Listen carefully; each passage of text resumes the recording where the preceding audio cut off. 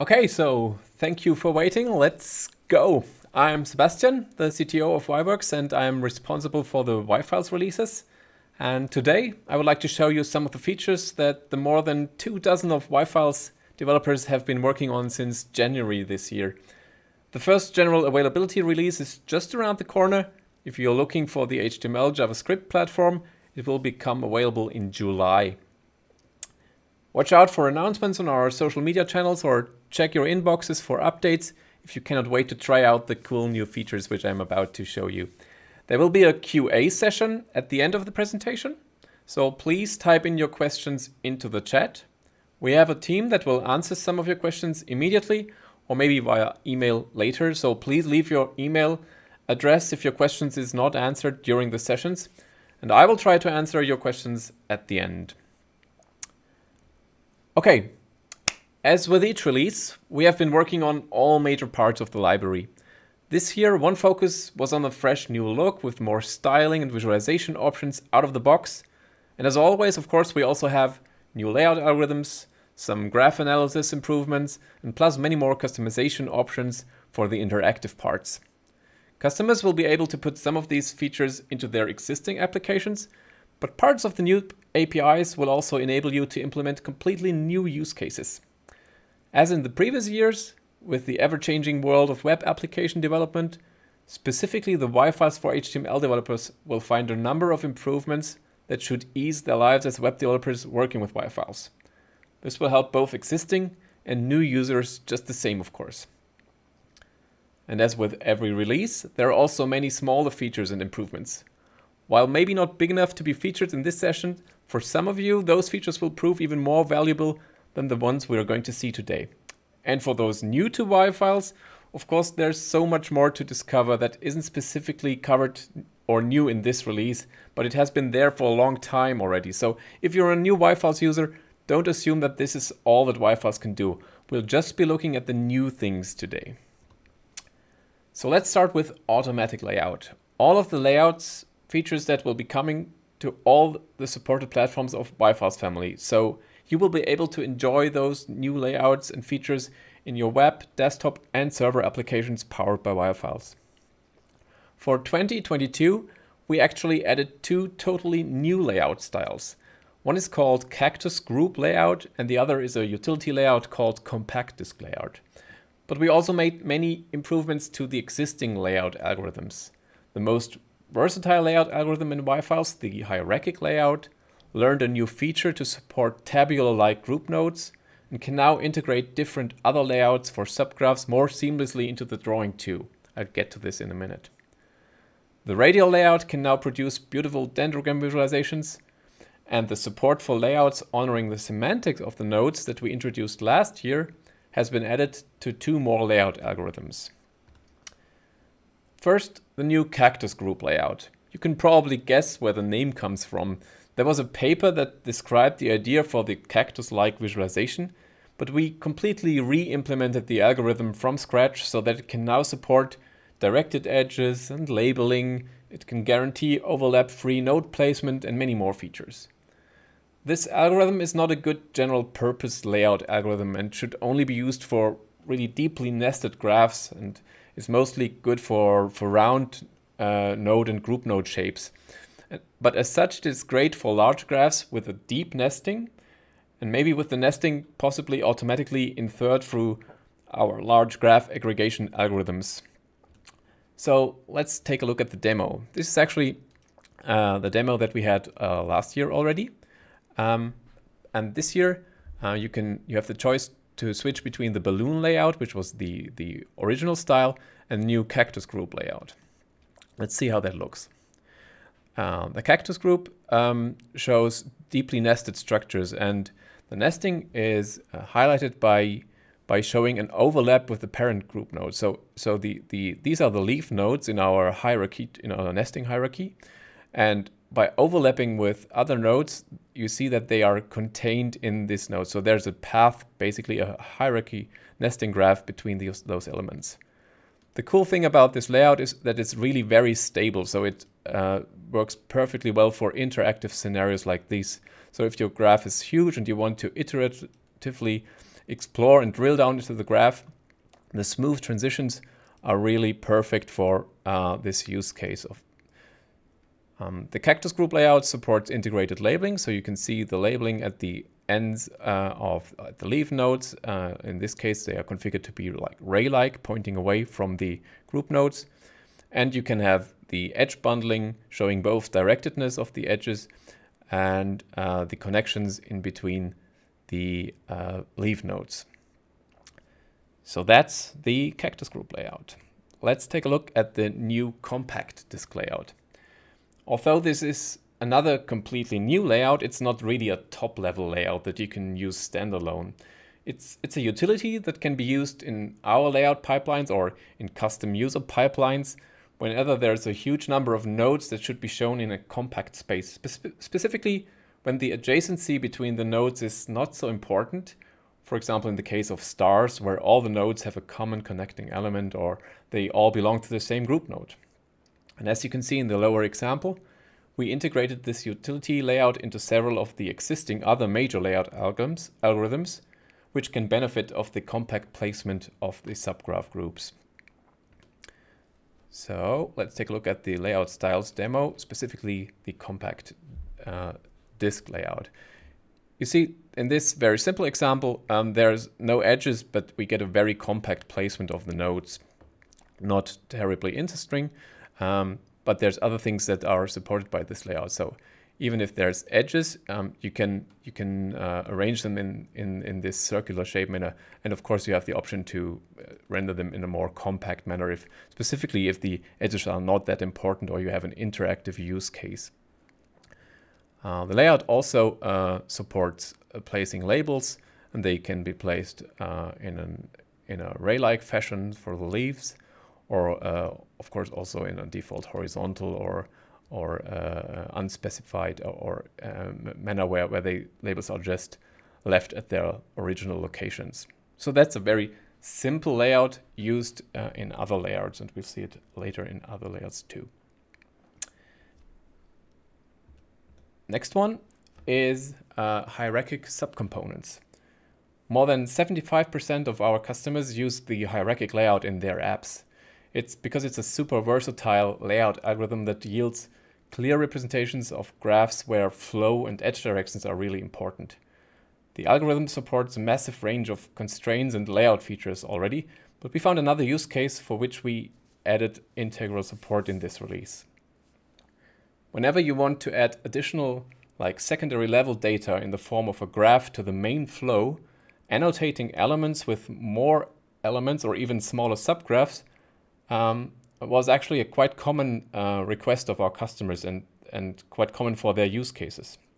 For example, in a chemical or biological reaction network, there are often these reaction nodes, but the reaction also has additional inputs with ingredients and so on.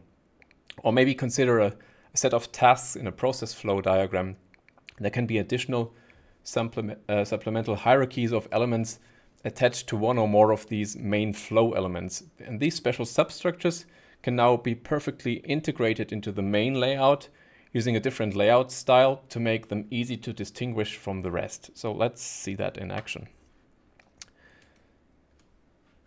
So in this example, I'm going to make it a little bit smaller. The orange graph in the background is rendered using the hierarchic layout. So there's this hierarchy going, in this case, from the top to the bottom with the orange nodes. But there's these special components in here that are configured to be rendered in a different fashion. So they are not using the same layers and the same arrangement like we have for the main layout. But instead, I can just like create additional networks and mark these elements and specify them in code, of course, that I want them to be rendered in a hierarchical style.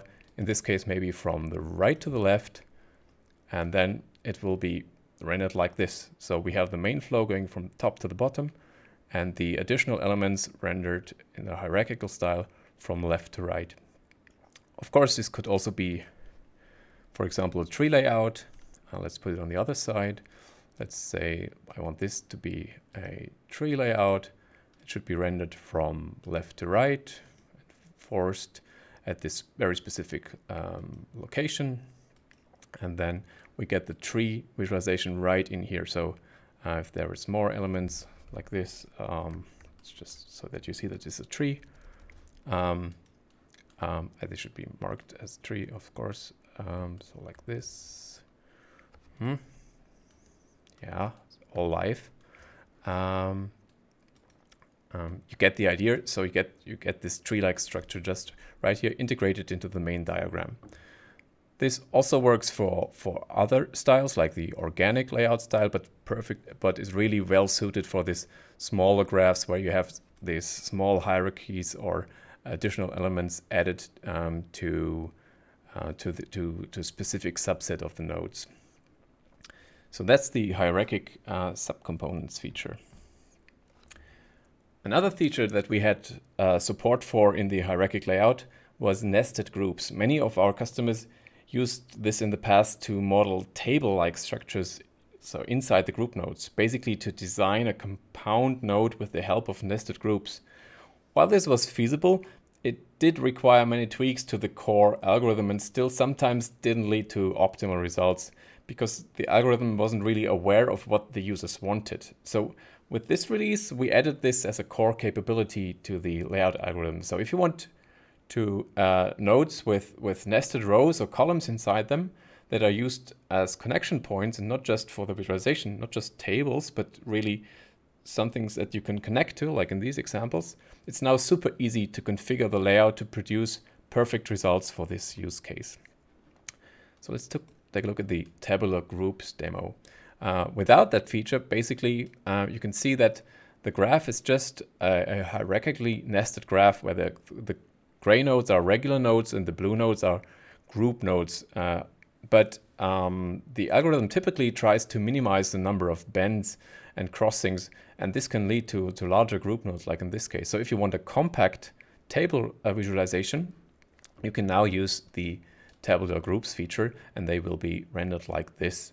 Of course, you can still do things like configure the distance between the elements. And if you don't want the algorithm to optimize the order of the elements in order to reduce the number of crossings and bends, you can actually specify a custom sorting. So if you want them to be, in this case, in ascending order, and you're okay with getting some optionally some crossings, you can enable a sorting order for the elements.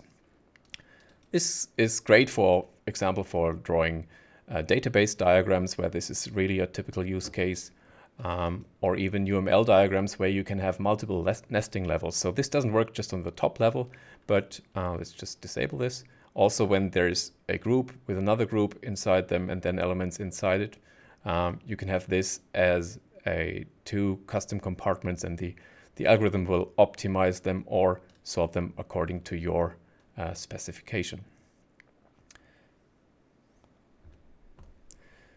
Next type is a node type support for balloon and compact disks. So last year we introduced the ability for many of the layouts to take into account the semantics of the nodes, meaning that when nodes have a semantic meaning or type, this can be considered for the layout and then optimized appropriately.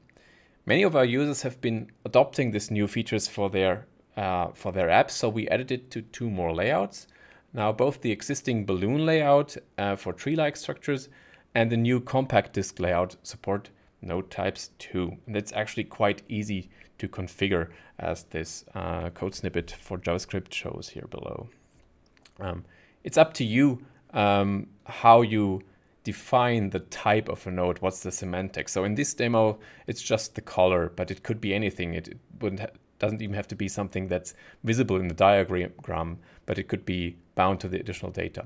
As you can see, we have this feature already for other styles. This isn't new, but what's new is that we also have this for the balloon layout, for example. So in case you have a structure like this where there's different types of nodes, you might want them to be closer together so that it's easier for the user to see how many elements of the different types you have in your diagram. So for the balloon layout, you can now turn this on, and then they will be sorted accordingly unless there's other constraints that don't allow the changing of the order. So this is a secondary, second level optimization, and if there's other optimization criteria, they will be honored first. Also for the compact disk layout, it's pretty obvious that a visualization that like this doesn't only look less nice, but also it's less clear to the user how many different types there are in this diagram. With this new feature turned on, of course, you can easily see that there's 3 different types of nodes in this diagram. Very simple but effective technique. Last but not least, the Dendrogram layout. The Dendrogram mode is a special purpose layout, which has specifically been created for the radial layout. In this case, leaf nodes are always placed at the outermost ring. So even if they are at a different hierarchy level, they will always be pulled down to the lowermost level. This is known as a dendrogram. And we improved the routing and the automatic placement of the nodes, as well as the labels for this use case of the hierarchic layout. So it's great for interactivity if you want to compare deep hierarchies of elements, like in this case, life on Earth and things like different fungi and so on. So the next topic is about graph algorithms. There haven't been many new algorithms in this release, as our set of algorithms is pretty big already, but let's look at 2 of the new algorithms. A tool that we have been using mostly internally so far in our graph layout algorithms is the so-called simplex rank assignment algorithm.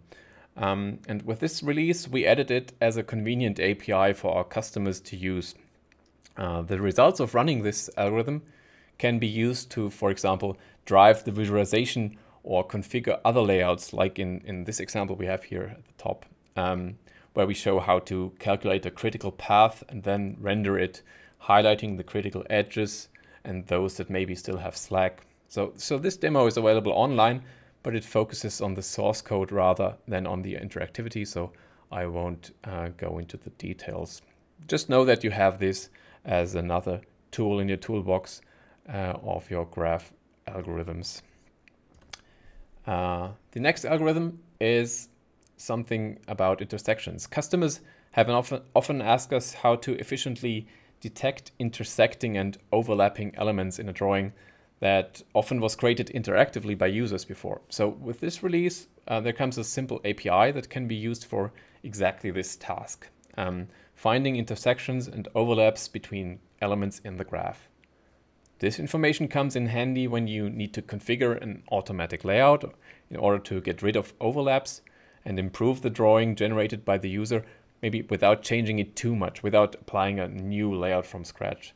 So rather, you can configure an automatic edge router, for example, to only reroute those edges that intersect massively with other important nodes, just like you want. Or you can use it to highlight overlaps in the drawing for the user. So rather than solving the problem, you just highlight the problems or issue a warning so that the user can interactively resolve the conflicts. Let's see that in action. So this is a very quick algorithm, and it runs. It can be run interactively, like in this case, where we highlight all those intersecting elements, like there's node-to-node intersections or labels overlapping, or maybe edge segments overlapping each other, or even just crossings. So when there's crossings. So you could use this, for example, in the interactive mode to maybe prevent the user from dragging an element to these places where there's too many overlaps, or just highlight them for the user so that they will be able to resolve the conflicts manually. So this is just a demo showing the algorithm. For the actual use case, you'll probably want to implement this differently. This is just showing what the algorithm can do and showing its performance. So far we have seen the algorithm parts of the library, but of course yFiles is a library for visualizing graphs, so visually styling the elements is an important bit. With this release, we added more styling options out of the box. While not all of them were difficult to implement for customers previously themselves, it still saves them a lot of work when we provide them as part of the library, of course. And specifically for this release, we concentrated on adding more shape variations for nodes and label backgrounds, and even for edges. So we also added a new highly configurable group node visualization and added the ability to do text wrapping within complex shapes so that the text lines do not overspill out of the visual boundaries of the node. So let's see some demos. We start with a simple one with the default shape node styles that we have. So there's a little new in here. We have this new pill node style, very nice visualization. I like that very much. And you can also see in this demo that if the actual node layout, the geometry of the node doesn't fit the aspect ratio of the shape, the intrinsic one, then they may appear stretched, and we have this new option to always keep the aspect ratio to the intrinsic one of the shape. So you can enable this and don't need the user to don't require the user to keep the aspect ratio manually or via keyboard shortcuts, etc. So this is a very simple new style implementation that we have. Another simple one is the rectangle node style, which sounds boring and isn't that exciting either, but it's really versatile. Basically, it starts with a plain rectangular shape, and what you can do is you can specify which corners of the shape you want to be either rounded or cut, and whether you want to do this in absolute or relative values. So if you resize, notice that the rounding stays the same or grows accordingly.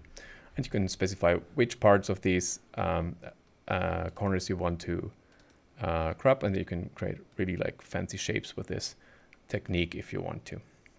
So that's the rectangle node style, another small utility style. Next one, as promised, is the group node style.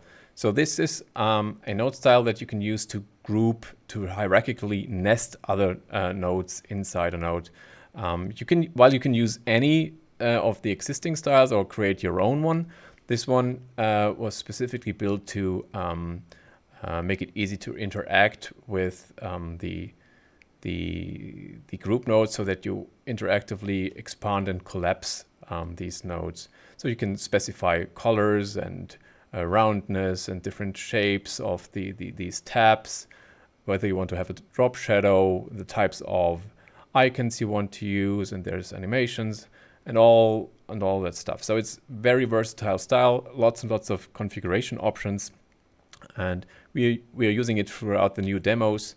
So it's almost always the same style, just with different configurations, and we hope you will be able to use it in your programs just the same. Next one is an arrow node style. So while arrow does sound more like an edge, it can also be used as a shape, as a node style. So these are actually nodes, and I can connect them with other edges if I want to. So this is a node, and the arrow node style does what its name says. It renders an arrow where you can specify like things like the angle of the tip and the thickness of the shaft, and the direction, of course, where the arrow points to, and what kind of basic shape you want with one or two-sided or notched, and so on. So a utility style that you can use for certain types of diagrams where you will probably use them sparingly, just for some special purposes. But if you have these, of course, having an arrow edge style it was rather trivial for us, so we implemented this too, and it's probably the more useful style. So for edges, you can now use these arrows, these thick arrows, and you can have the same configuration options, determine the angles and thickness and of the shaft and so on, and how long you want to crop the ends of the edges around the nodes. So that's the new arrow edge style. Last but not least, label text wrapping. So when you have all these fancy new shapes and you want to render labels on top of them, of course, you probably don't want the labels to spill over the bounds of the labels. So we came up with a text wrapping implementation that understands these shapes, and you can configure them to be cropped using these shape information. You can specify insets and how you want the words to be wrapped in on a word level or on a character level, or with ellipses or without, and so on. So for all these shapes, you can now render text inside these shapes without spinning over the boundaries. And you can also use this utility in your own custom shapes. So it's not limited to the shapes that we provide out of the box. So next up is interaction. So the focus for the interaction with the graphs and diagrams in this release was on offering a new and easy way to create your own custom theme, matching your corporate identity and colors. So we decided to add a set of lighter themes that look really slick with reduced color themes. So they may not work as well for generic diagrams where you have infinitely number of colors, but with diagrams with a fixed set of a few colors, where you can come up with a nice contrasting unique color for the UI elements, the new theme looks more modern to us at least.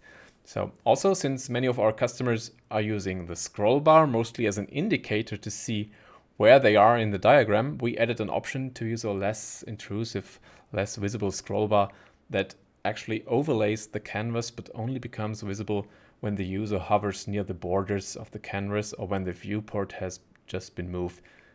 iOS users may know this kind of scroll bar from their devices already, so it looks pretty much like the iOS scroll bar. You might have noticed them already in the demos I was showing, and you will see them in the coming demos too, since we enabled this for many of the demos. The old ones are still there, of course.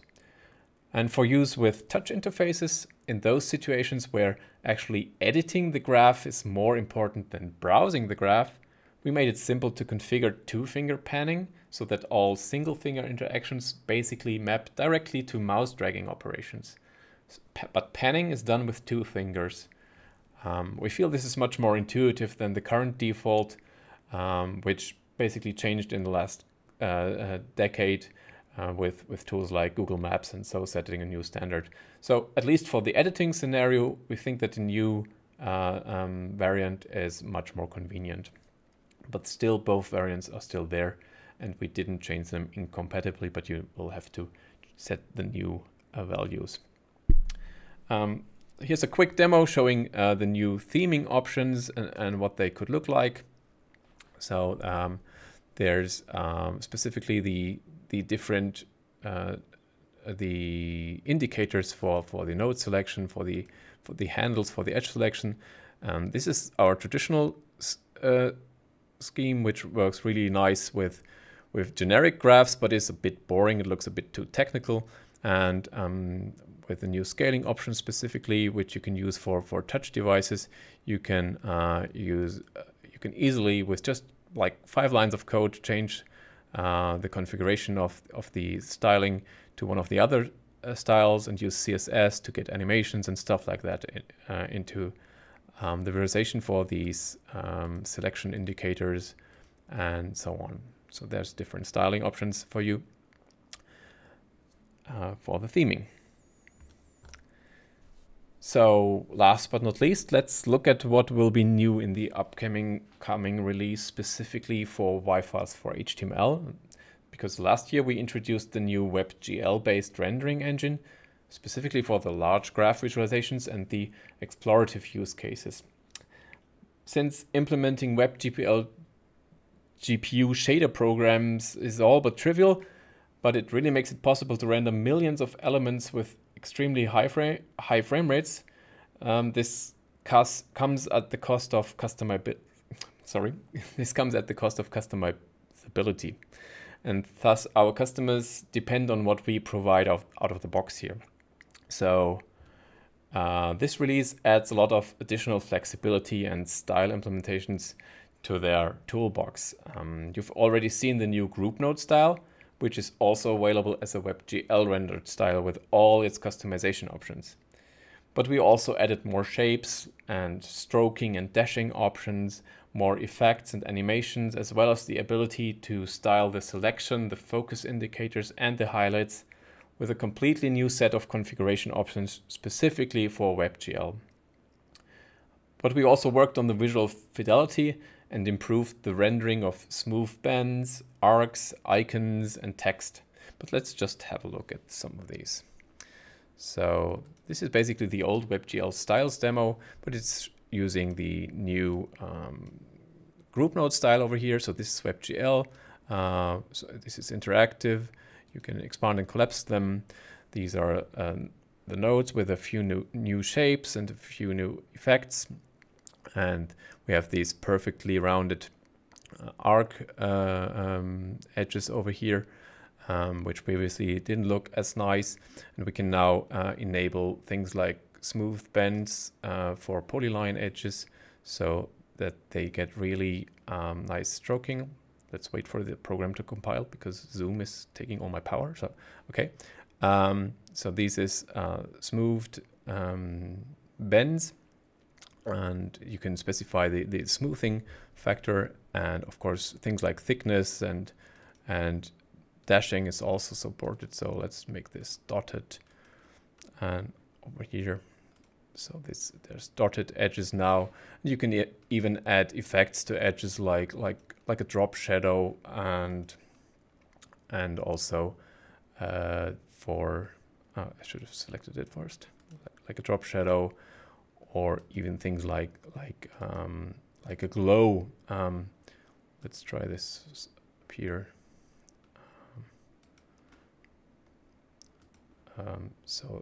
This is just a gray glow, but you can animate that glow, change the size of the glow, and use that for highlighting purposes and so on. Also in this visualization, you see that you might have seen that we improved the text rendering. So text rendering is quite difficult in WebGL, but with the new text rendering engine that we have, it's now easy to get crisp visualizations even once you zoom in. So this is using a technique known as signed distance function. So even if you zoom in, texts don't get blurry. You probably don't want your users to zoom that far in, but knowing that they can and they won't get to see a blurry text is a good thing. Let's take a look at the animations that we have, some of the animations that we rebuilt for this release. We not only added new animations, but we also improved the way they work and how they can be configured. So let's try it with a simple scaling animation. So while I hover over an element, it scales. But previously, when I left the mouse, it just snapped back to the original state. And now you can smoothly revert to the previous state and specify easing functions and durations and so on. So that's actually pretty versatile, and you can do crazy stuff with it. So like, let's do 5 iterations alternating with some, I don't know, with some easing, and then it will do this 5 times. Let's do it a little bit quicker. And you can use this to create all kinds of different effects. We also have some new effects. One of my favorite one is probably the beacon effect, which you can use to highlight elements. So if you're zoomed out and you have a large graph and you want the user to put attention to a certain set of elements, you can use the beacon effect to attract their attention. Let's do this in a zoom invariant style. So even if you're zoomed out, you're going to see this. And this is like echoing waves running away from the elements. And this doesn't only work for nodes, but also for edges, and not only for circular or elliptical edges, but also for more complex shapes, which looks really nice. Let's do this with a larger pulse, just further away, just 2 ones, and yeah, really big ones. So, and how you get these effects. I could watch this forever, I think. Another nice animation is the halo one, which renders a static halo around the nodes. Also nice for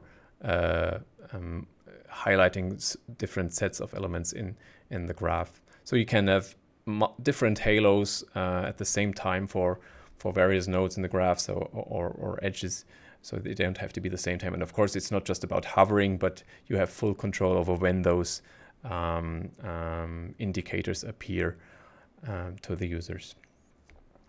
So much about the animations. Last but not least, I told you that we also optimized the selection and highlighting. And this is also specifically for WebGL. There's new options. So if you select edges and labels, you somehow want them to be to indicate the selection. In this case, it's an orange line. But we have lots of different patterns, like dashing or dotted patterns. So I can change the colors and make this look really ugly. And I can also do things like animate those so that there's marching ants animations. I hope you can see this via the zoom technology here. But yeah, you can use this for both for selection as well as for highlighting elements, or for the focus indicator if you use the keyboard to navigate the graph. And you can use different styles for these.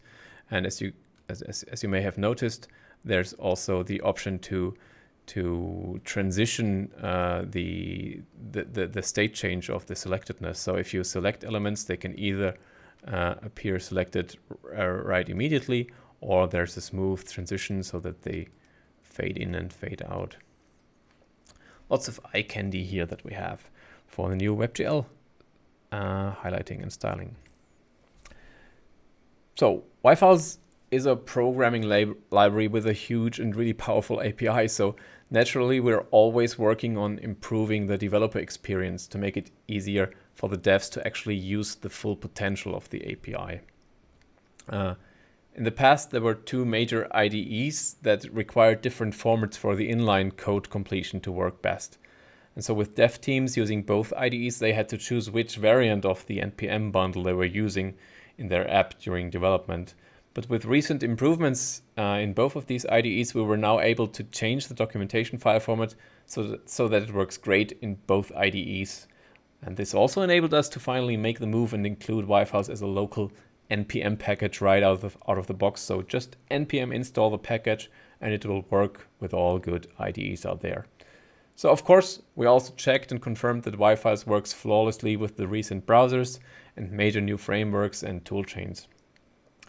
There's a whole lot of smaller improvements which I can't be listing today, but you'll find them in the changelog, and hopefully as a developer, you will get to enjoy them as soon as you start working with a new release in a few weeks.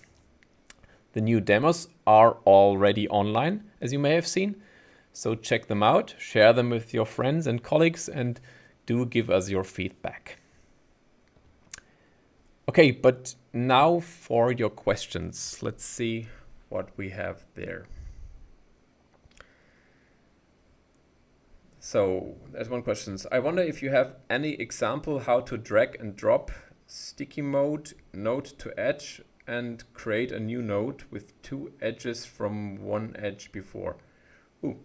Drag and drop a node to an edge and create a new node with two edges. Okay, so splitting an edge. We don't have such an example in our demos, but it's really not difficult to implement. And I know that customers have been doing this before. Since the API provides this information about the items at the drop location, splitting elements is just as easy as creating a new one and replacing the old one, or creating two new ones and replacing the old one. You can replace the existing edge with two new edges, and that then include the dropped node. This isn't specifically about the new features, so if you need more details, please contact our support team and we'll get back to you immediately. There's one question: what would be the maximum number of nodes and edges for Cactus? Well, there's no fixed restrictions on the number of elements, as with basically with none of our algorithms. While the algorithm is usually quite fast, actually, even for larger graphs, so meaning way more than 1,000 nodes, the required space may somehow limit its applicability then, because it, depending on the structure of the graph, it could grow rather quickly. So you probably need to use this in an interactive scenario where we can zoom in. But performance-wise, quite a large number of nodes should work well for them. But we're really excited to see what you will be building. So we're really looking for your feedback, and if there's room for improvements, well, there's always another release after this release. Any plans to stop obfuscating non-critical parts of the source code to ease debugging?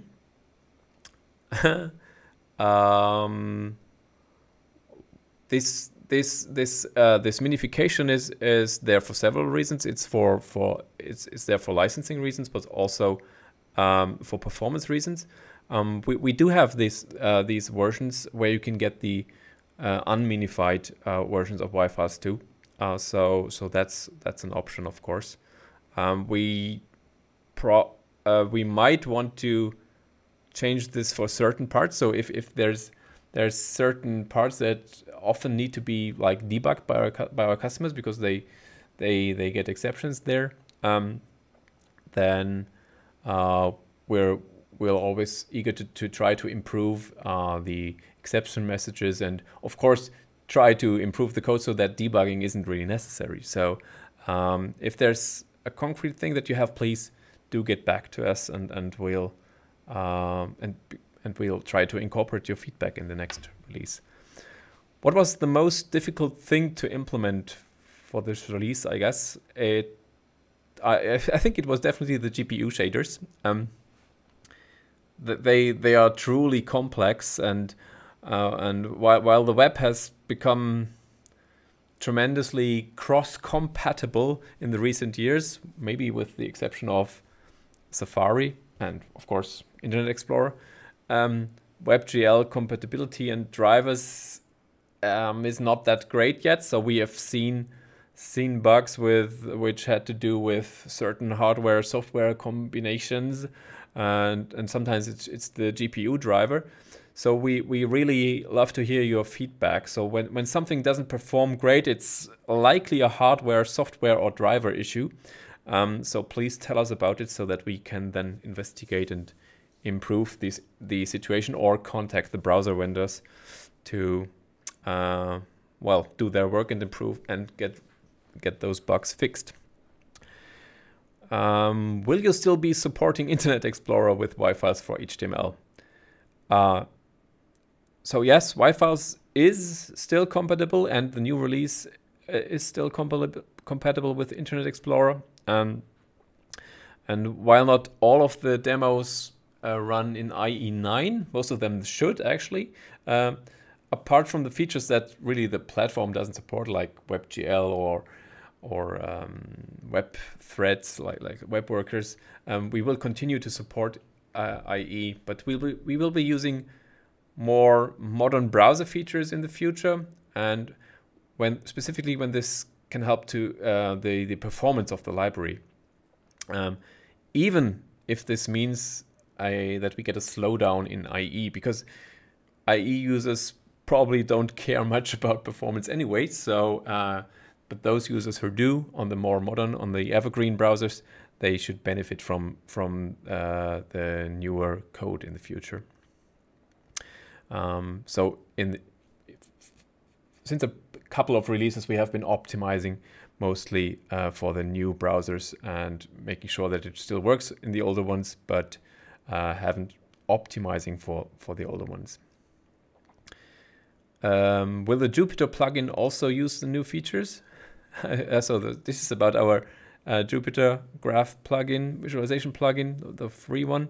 And well, there are some features in the new release that, well, probably would work well in the plugin. So we're going to consider this for inclusion.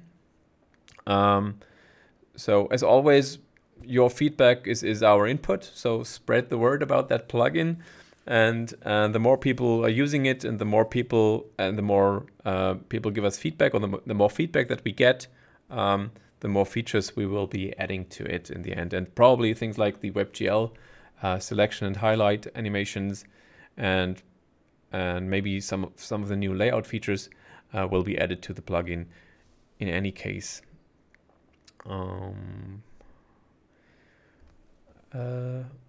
Are all features shown already available in the HTML version? The one that I just showed you, the features have not been released. So the demos are online, but these you can't yet evaluate the new files.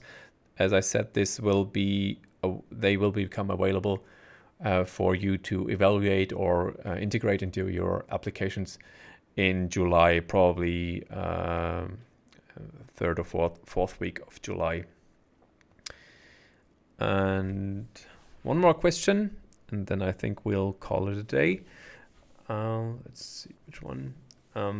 Does WebGL rendering support HTML-based Node? Yes and no. WebGL rendering means that the visualization is processed through shaders, and it's basically pixel based. And since there is no good way to render HTML or cross-platform way to render HTML code into a bitmap inside the browser, it's not as easy. But if there are tools out there, open source tools, and maybe even some commercial ones, where you can render HTML into bitmaps, and then you can use those bitmaps to render them into the WebGL. But the WebGL use case is mostly for the large graph visualizations, where the explorative use cases, where I don't think that having complex HTML rendered node visualizations is a good fit. So this is then the performance of the SVG rendering pipeline is really good, as long as you don't have tens of thousands of elements on the screen. So so in this case you can use HTML based visuals, at least if you don't have to support IE 9.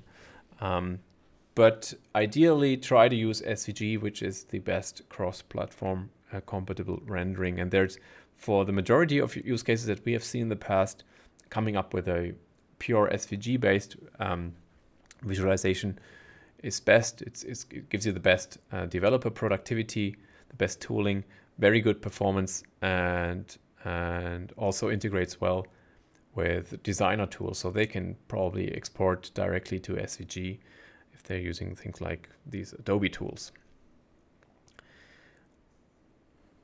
Okay, if I see there's a couple more questions in there, we will get back to you if you leave your email address. And in case we don't, for some reason, or in case you forgot to add your email address, please use our contact forms on our website, or use the support center to ask your questions, and we'll get back to you as soon as possible. Thank you for listening. Now you know what's new in the 2022 releases. Thank you for attending the webinar, and have a great day. Thank you. Goodbye.